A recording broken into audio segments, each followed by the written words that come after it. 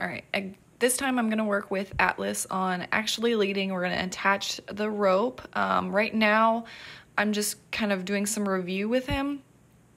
I want him to touch the cone as his start button, and then I will toss the rope around his legs. So I've really done the whole body here. I did the left side. I've tossed the rope all over his body on this side, and I'm just kind of showing you just a little bit here of what I've been doing, but I didn't want to show the whole process because we've already seen that before. So now I'm kind of just ending by like dragging the rope on the ground. I'm going to do it in front of him too, because he is worried about having the rope dragging, and that's a possibility when we start leading. So I want him to just kind of get used to it and be rewarded for remaining calm. So there, he's going to touch the cone. So I'm going to just toss the rope and then just drag it back to me, and he was pretty good about that. He's not too worried. But that's the process I did with the rope, and now I'm going to go ahead and introduce the target. So I'm going to remind him, like, okay, you can move off the halter when I grab underneath it, and then I'm just going to show him the target, and once he moves forward toward it, I'm going to let go of the halter and click at the same time and then feed him a treat. So here he's getting a little stuck. I'm just going to try and hold him and show him to go this direction, and then once he leans that way, I'm going to click and let go and give him a treat. So he was close. He wasn't he didn't necessarily take a step that way, but I'm okay with that. There he wanted to move away a bit, so I'm just going to pet him and then bring him back and show him what I want to do. So before, Atlas knows how to touch the target, he knows how to follow the target, but this is the first time of him blending the two together.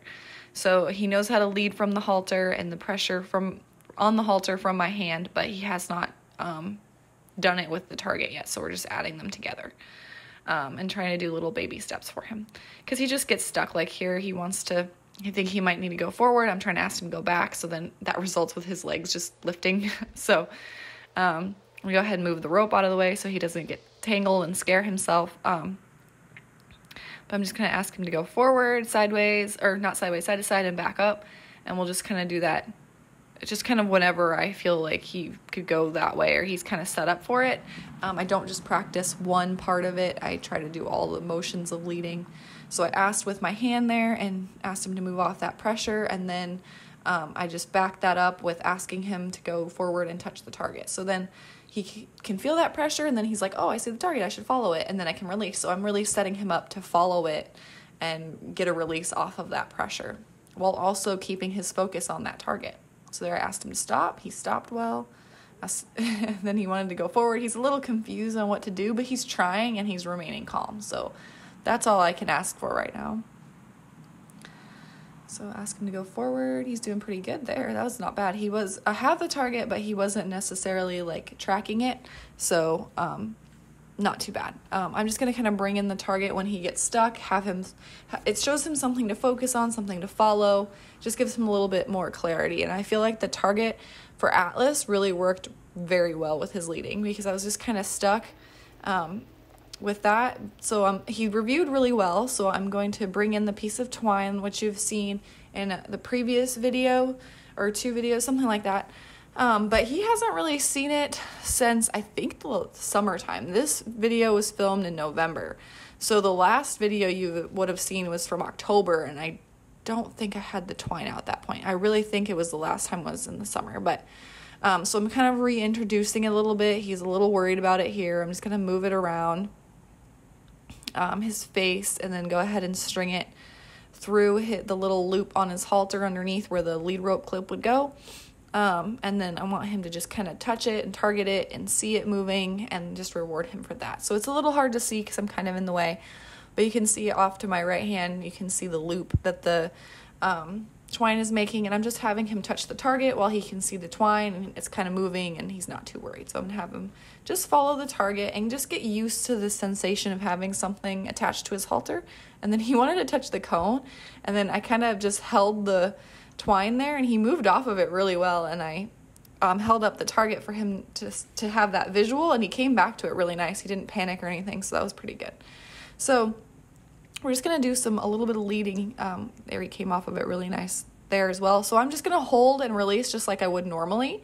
And then if he's kind of a little stuck, I'm just going to show him the target, and then when he goes forward to touch it, I'm going to click and release. So I needed to get some more food here. So I just unstrung the twine, and you can see there when I took it off how it works. So if he were to get super worried, I could just let go and it will just come off because it's just looped through there. But he stood really well for me putting it through the loop again this time, so that was really nice, and he's leading off quite nicely, honestly. Since he has that fear of ropes, I really wanted to break it down for him and show him that it wasn't a big deal, and then if he wanted to leave, it's okay. The twine would just slide out of his halter, no big deal.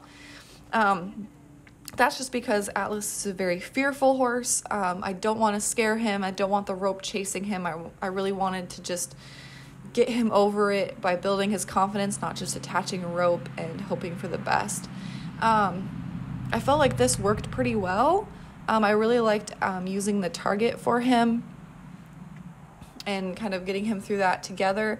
I liked this method pretty well, but I think in the future, like if I were to get another Mustang, I'd probably just get him haltered with a drag rope in the beginning. So then he's kind of coming into this new situation with that equipment already, and I felt like that would just be just a little bit easier and faster.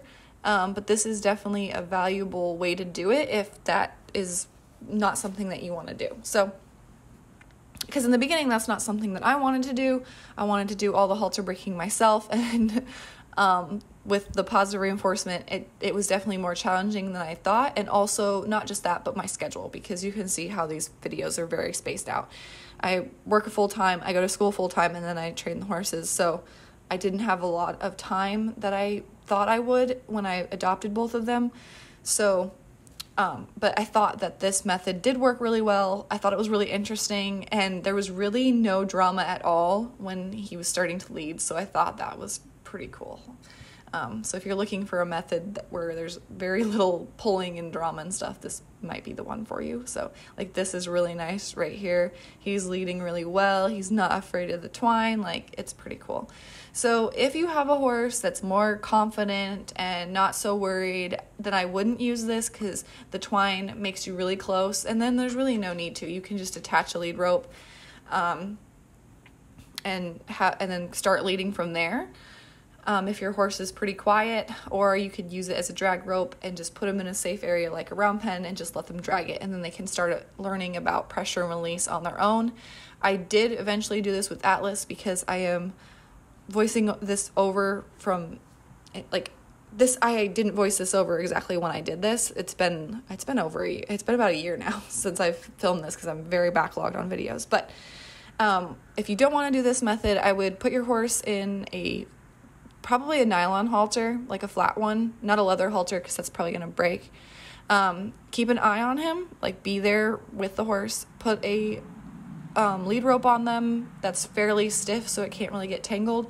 And then what I did with Atlas later on is put some grain in some pans and just had him go from one to the other so he can learn about the drag rope, see the rope drag, step on the rope, and then also get some food. So I tried to make it a little bit more positive, and you will see videos of that later on. I do that in the future, but for right now, this looks pretty good. He's leading pretty well. Like, he's coming off the pressure, he's following me, he doesn't need the target every time to really show him where to go. He's really coming off of that pressure, so I'm pretty happy with this. After all of the trials we had with getting him halter broken, this target really worked out really well. This looks great right here. So we just kind of slowly build up the steps. This looks really nice too. So I start with like 1 forward step, then 2 forward steps, and 3, and so on.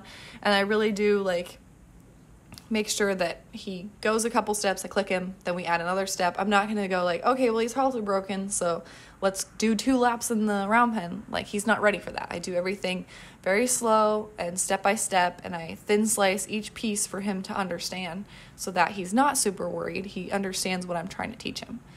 So this looks really good. I'm kind of going off to the side, trying to see if he'll step forward. And before, in the previous videos, you could see him get worried when the twine or the rope was taut. Like, I think he's worried that it's the same as the electric fence. And here, so like when I kind of take him off to one side or the other, that's when he would get worried, is because that rope would get real tight and he would be like, oh my gosh, it's a fence or something.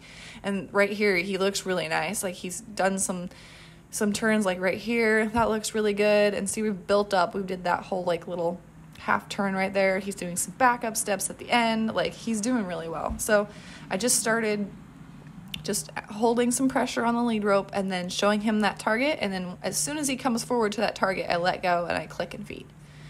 So, and then I build up to 2 steps, 3 steps, and so on. And then I do the same thing, going side to side and going backwards. So it's all very step by step. But this looks fantastic. So right now, like probably halfway through the video, he didn't even need the target. I still have it, which is just a regular riding crop. And I like that it's got the little end. It's like a jumping bat.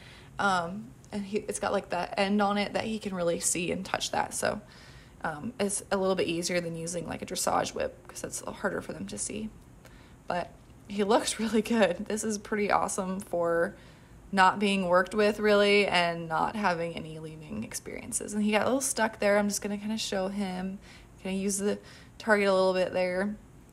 He got a little sticky, but not too bad, because this is his very first time, so he's still figuring it out. Try to figure it out there, show him the target, and have him come forward. And then I'm still going to work a lot in the round pen, and we're going to definitely work with the lead rope before I take him out anywhere. And my round pen is right next to my arena, so I'm just going to go from the round pen into the arena, so he's in a bigger space, but he's enclosed, it's safe. Work on some leading in there, and then I'll start leading him like to and from his pasture, like to the round pen and back, and before I start doing that. But he's looking quite good. I've tried different positions too, like I'm facing forward, I'm facing him, and having him really come off of that pressure, and that looks really nice. I'm just trying to show him that it doesn't matter what position I'm in, he still should come up off that pressure. So that was really nice, and he wasn't worried when I pulled off the twine, and he's standing really nice for his halter to come off. Kind of bend his nose a little bit. That was really good. Really, really great for him.